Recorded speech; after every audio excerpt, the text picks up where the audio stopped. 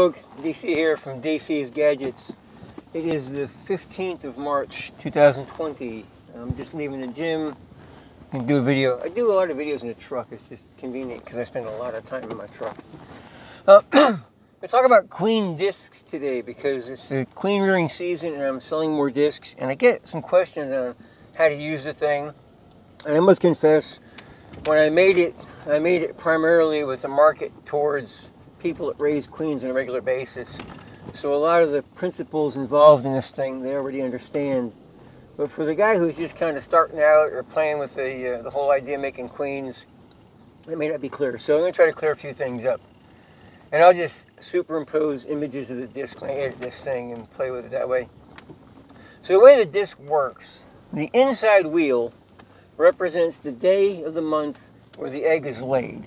So I'm dealing with the age from egg, not larva, because if you start talking about a larva age and egg age, it just gets way too confusing. So we work from the age of the egg. So day one, she lays an egg in the cell, and we want to graft it on day 4. I mean, technically, the egg hatches into a larva on day 3.5, but there are no such thing as half days.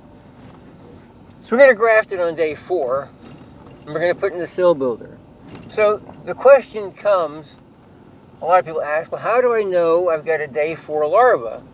Well, that's one of the problems that people that do this all the time tend to forget, that people that don't do it all the time don't know what it looks like. Now you can go online and you can look at pictures of what different age larva looks like and get an idea, but first-hand experience, there is no substitute for experience, no matter what you're doing. So here's how you can get a day 4 larva pretty much guaranteed every time we want to graft. You pick the day you want to graft, and 4 or 4.5 days before that day, you go in the box you're going to graft from, you find the brood chamber, you open it up, and you stick a frame of drawn comb right between 2 brood frames. And as soon as you do that, the worker bees in that brood chamber are going to start cleaning those cells out, and she's going to find them empty cells, and she's going to go crazy and start laying eggs on it. So let's say, for example, you want to graft on Saturday. So sometime between, it's like noon Tuesday and noon Wednesday, you need to drop a fresh piece of comb in the brood chamber. It's got to be drawn comb. Don't put foundation. They have to draw it out. Now, a lot of people like to graft on a dark background. I do agree it is a lot easier. And I use all drawn comb. So for me, I would find a piece of not really old, hard, dark comb, but a piece of comb that's had a few generations in it where the cells are darker. Trying to graft on brand new, fresh, soft comb sucks because even the Chinese tool will go right through the bottom of it. So like I say, sometime between noon Tuesday and noon Wednesday, you open up your box, right in the brood chamber, you slap in a nice frame of comb. Dark comb's easy to see them. You leave it there till Saturday. When you pull it out Saturday, you're going to have eggs that haven't hatched yet, and you're going to have larvae. Every single larva on that frame is graftable. Now, some are going to be a little bit older than others. It doesn't matter. You can graft a larva from day 3.5 to approximately day 6.5. And theoretically, your 3.5 day larva should make a better queen than a 6.5 day larva. But if you're playing around with this for your personal queens, you can take a chance on a queen. I mean, my philosophy's been, I would rather have a mediocre queen that's laying 800 eggs a day than no queen at all. And I can always do another run and try to get a 1,200, 1,400 egg a day queen somewhere else. But in any case, so that's how you start. You're going to put your frame in there 4.5 days before you're going to graft. Guaranteed you're going to have larvae you can graft. Cell builders are one of these things that there's probably a million ways to make a cell builder. I got a video I'm going to put out here probably later today, maybe tomorrow, on I made a cell builder by just taking the queen and all the brood out of a 5-frame nuke box. Just a wild hair, we're going to check it today. I guarantee they'll make cells. We'll see how many. But I run all medium boxes. My cell builder is a 5-frame medium nuke, and I only graft 12 at a time, and I average 9 accepted cells out of 12. I mean, some days I get 8, some days I get 11. I think I only got 12 twice last year, but I don't care. If I can get 8 or 9 a week, that's all I can work with anyway, because I still got a full-time job. So if you want to put together a cell builder and you have time, I mean, you can throw a 5-frame nuke together, put a queen in there, let her start laying eggs for a couple weeks. Establish the colony, actually more than a couple weeks, say for at least a month, get a good generation of brood going in there. Then you can go in that box, take out the queen, take out all your brood frames, shake all the bees in there, put a couple food frames in it. They're not gonna move on you because they're in the same location you started at. You go back 3 hours after you did that, put a bar of grass in, I guarantee they'll make queens. That's a way to make a cell builder. There's a lot of YouTube videos making cell builders, and Michael Palmer's got some great stuff on cell builders. Ian Stepler up in Canada's got some stuff. Jason Crispin makes a cell builder. He does the closed builder, the swarm box builder.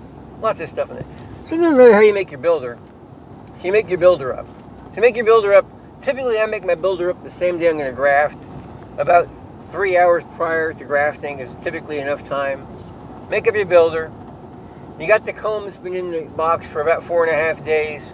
You've got acceptable larvae. You stick them in the builder. So let's go around the wheel. So you line up the word graft with the day of the month. So today's the 15th. We're going to put number 4 under 15. That's the day of the month. So I'm going to actually do this trying to drive down the road, play with my disc. Not a good idea, right? I'll be parked in the driveway in a minute. I'll probably just do it there. So you line up number 4 with 15. When you go around the outside of the disc, it says on the 20th, the cells will be capped. And then you go a little farther than that. It says on the 23rd, incubate. Now that does not mean you have to incubate. What that means is, if you want to put them in an incubator, you can take them out of your cell builder, your whatever cell store, whatever you want to call it. You can take them out of the cell builder on that day when it says incubate, and you can stick them in an incubator. And this is what I do because I prefer to work with a virgin queen in a cage. It just fits my work schedule better because I work a 5-day week, and then now I graft on Sundays, and I typically put queens out on Friday and Saturday. So by letting them emerge in the incubator, I get to actually look at the queen, and I can tell she's not deformed, and I can put her in a nuke box. It doesn't really matter. So if you follow just by the disc, you can put them in an incubator on that day, or if you wait 2 more days, you can stick them in a nuke. Or actually, if you really wanted to, you could take them out there on day 12, and you can stick them in a nuke, and the nuke will finish them. You don't want to mess with them between day 9 and 12. They're pretty fragile at that time. A lot of people say it's like nitroglycerin. I don't think it's quite that bad, but you definitely don't want to shake the frames between days 9 and 12. It's not a good idea. So you put it in the nuke, and then a little star indicates when she's coming out. I tried to draw a crown, and when they engraved the crown, it looked more like a star to begin with, so I just left a star. And it actually made it into a star. So according to our schedule here, if we graft today the 15th, I'm expecting the queen to come out on the 27th.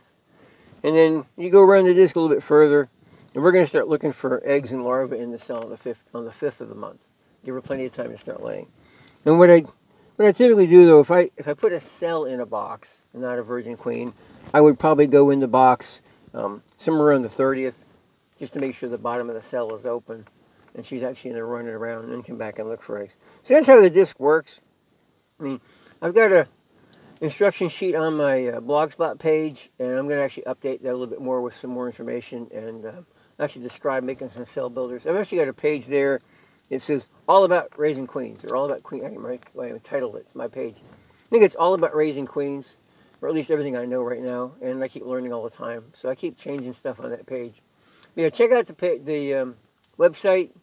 If you're doing a regular basis, this is really handy, because especially if you graft on more than one day of the week. Like right now, I just graft on Sundays, but then starting the first week of April, I'm going to graft on Sundays and Thursdays. So I'll write the dates on top of my frames when I move them to the incubator, and then with the disc, at least I can write the day I graft and the day I expect them to come out, and when I'm going to put them in the nuke, and it makes life just a whole lot easier. It's real simple calculations. So check it out, dcsgadgets.blogspot.com.